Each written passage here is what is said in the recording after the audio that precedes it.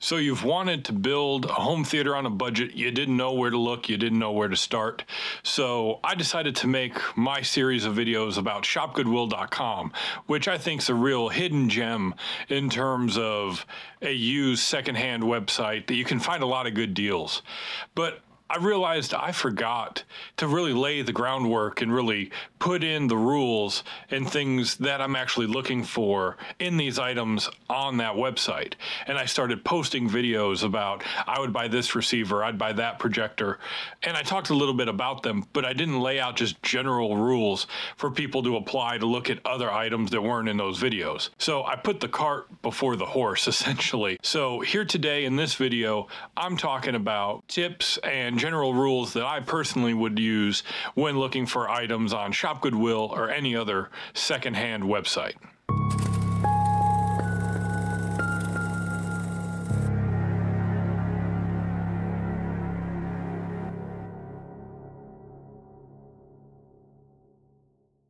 First and foremost, I just want people to understand these tips and these kind of rules that I'm going to talk about are through the lens and through the veil of what I want to accomplish in my home theater and my kind of philosophy about high quality items for a low price, you know, the best bang for your buck that you can get on these items. So it's not going to be the newest technology. It's not going to be the most up-to-date things you can buy in the world of home theater, but it's going to be high quality components that I think would fit in a home theater setting. So I just want to throw that out there up front before I get into any of this stuff.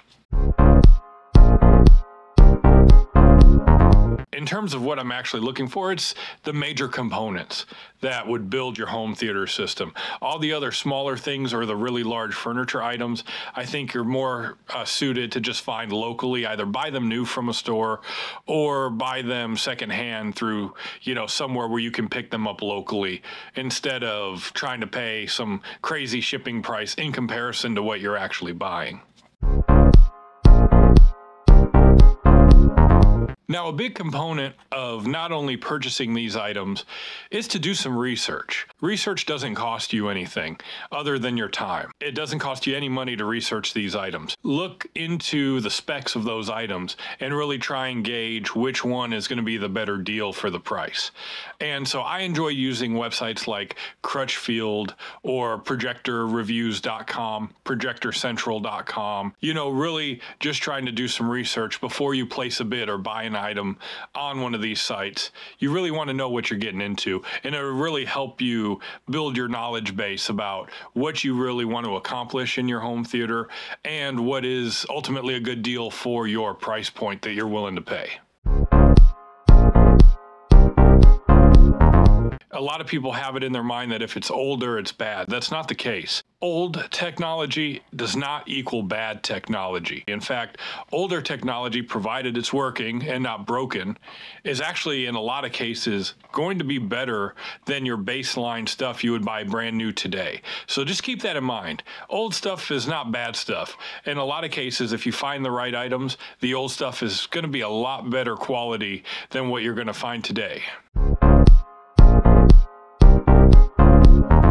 Going along with the old technology is not bad technology, I also want to say you want to look for reputable brands that carry a good name in the home theater industry. So yes, you can find some outliers from some lower quality brands that may have a random item that was extremely well built for that brand that's kind of an outlier. But for the most part, I like to look for reputable brands. You're going to see Marantz, you're going to see Denon, you're going to see Yamaha, you're going to see Onkyo or Integra, JVCs, you're going to see Sim2, you're going to see Panasonic, you're going to see Roomco, Klipsch, or JBL, Polk Audio, Paradigm, Infinity. You're going to see Oppo. You're going to see Rotel. You're going to see stuff like that that's on the higher end. You're not going to see just the regular LG, Samsung, you know, Vizio, kind of just lower quality stuff you can find at Walmart.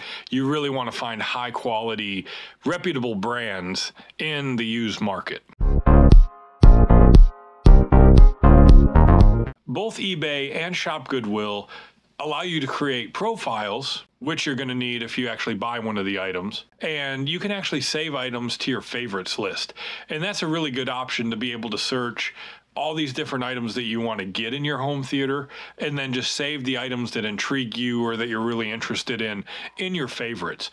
And it'll actually stay in there even once the listings are closed. So you can even keep these items and see, oh, here's this receiver, or oh, here's this set of speakers.